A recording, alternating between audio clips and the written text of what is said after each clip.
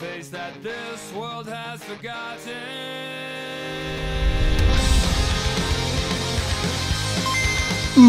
What is up, guys, and of course welcome back to another Wi-Fi battle with your troll, of course, the Scavenger.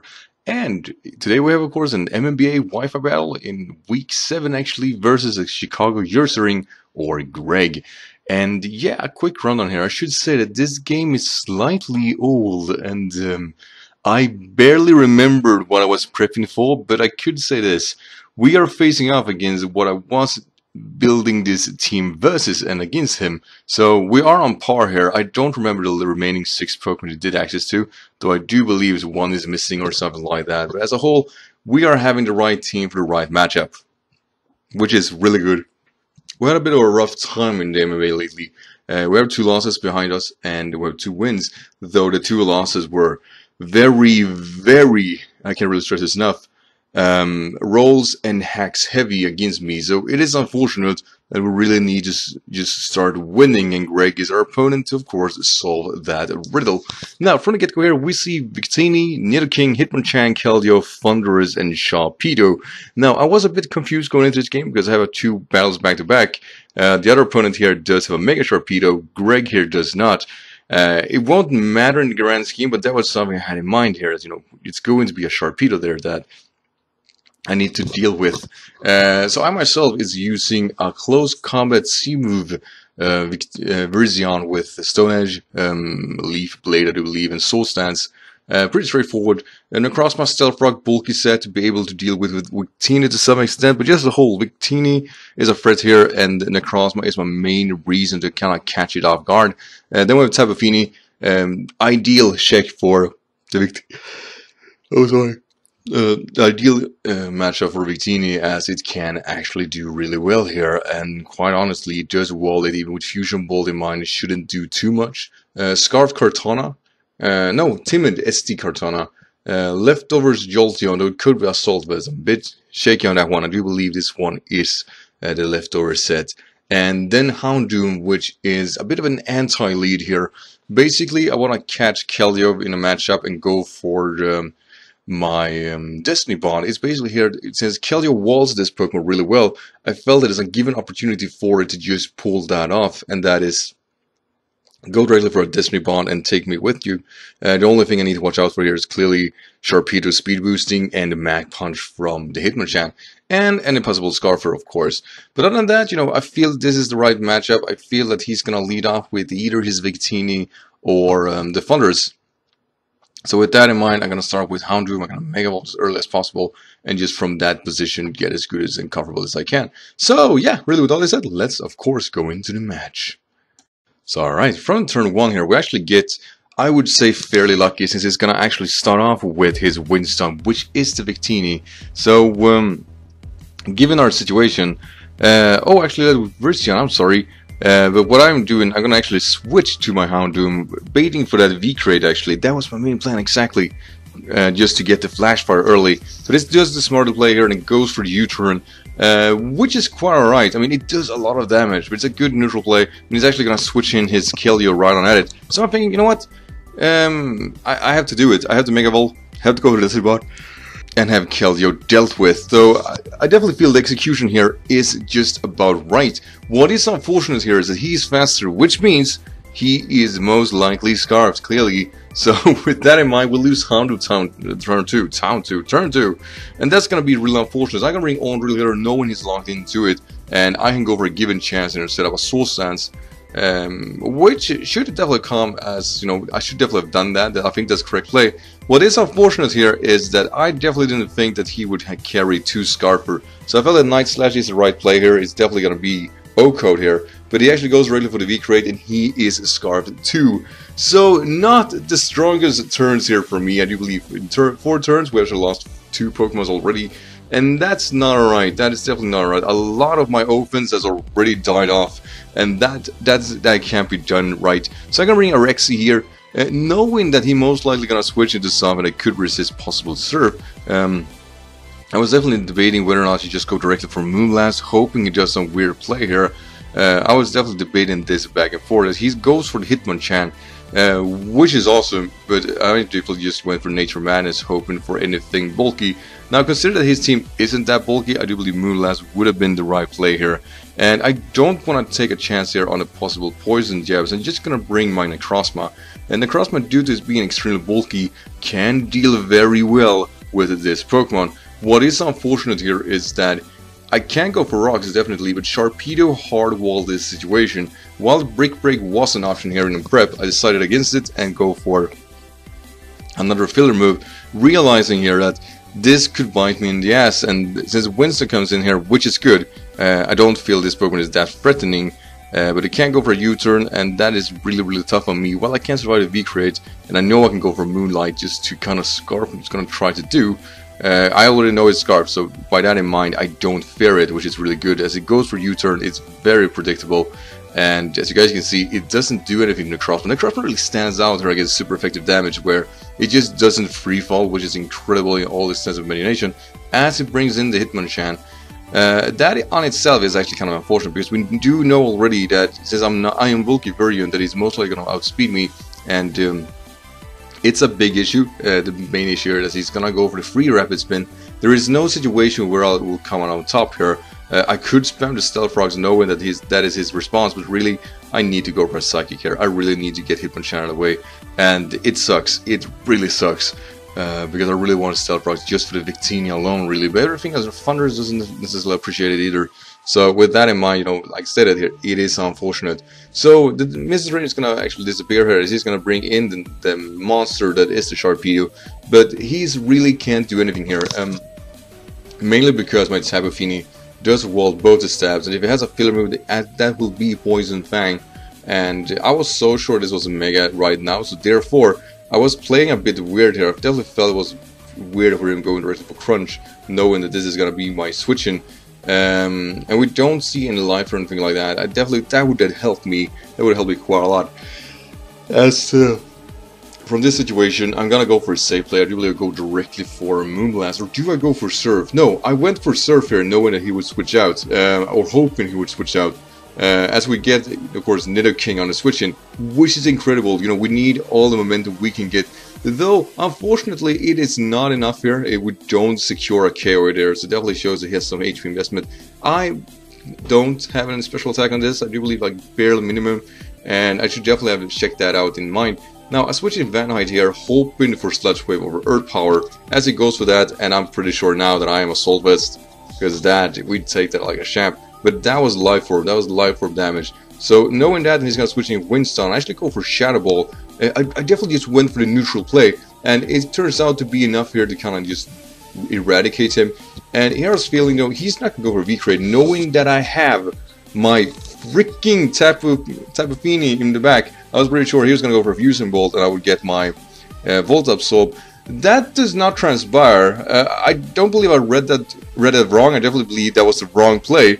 But it worked because I was naive enough to just not do the obvious thing. So I'm bringing in Douse here, knowing that I'm going to recreate, he's not going to damage me anytime soon. And with that in mind, I'm going to get my Stealth Rocks up. But I should be doing fine. As no, I actually went directly for Psychic, hoping he would sack it. I'm sorry, now I do stay in. I take the Crunch, or you know, it's a definition of how much does it take. It does a lot. It does a lot of damage, and I get a defense decrease, and I get my Stealth Rocks up. So that was a high price to pay for getting Rock. I should definitely went for Stealth Rocks over Psychic there. I do believe that was really bad. As damn, I should have Brick Break. I really should have Brick Break. So with this in mind, you know, I need to get out. I only have one switching here. You know, I have 3 Pokemon to juggle between now. I have Tapu Fini, I have the Necrozma, and I clearly have the Virizion. Virizion still stands out there as a Pokemon that possibly could do something, as he keeps going for Grunge, which is good. That it doesn't give an opportunity to just switch out there. This would be just one of the worst series of plays ever if it did that. So, with that in mind, we are now in a spot here where I can definitely just go for Surf or Moonblast and everything should be fine. Something dies on the switch-in. Thunders is his only healthy Pokemon left, and there's no way getting off anything off the field. No Stealth Rock is gonna go off. So he's switching his Thunders, which is good because we do get a lot of damage onto this Pokemon. What is unfortunate is that I do decide to go for Moonblast over Surf. It wouldn't have mattered in the grand scheme of things here. We don't necessarily do too much damage here, and I definitely can't take a Thunderbolt nor a Volt Switch, and he could possibly survive a Stealth Rock damage after the Volt Switch. So I'm gonna switch in Dyne, hoping he goes for Volt Switch or Thunderbolt. I can take both, as he goes for neutral Psychic, which is super effective on my VIRIZION, but VIRIZION is bulky as all hell, which means that we don't care. And it also means that we're gonna go for the C move All Out Pummel. The reason I did this was because All Out Pummel does KO anyway. I can miss with Stone Edge, close combat can't KO, Leaf Blade clearly won't. So I felt, let's overdo it and go for this. I felt it was a security lock. Plus I don't lose any of my defenses. It might be a bit too bad because I do reveal here that I'm not Scarfed. But at the same time, hell, we pummel that Thunderous, get out of here. As he's switching here, it's going to be the Windstun. I don't have a secure play here. I could definitely switch in VICTINI or my Tapu Fini here, but I felt that he can still go for Fusion Bolt. That is the correct play to make. So I really just gamble here, hoping he goes for Recreate. Luckily for me, he does decide to do just that. What is unfortunate still is that while it is resisted, it still freaking hurts. And that was a crit also, people, which may or may not matter.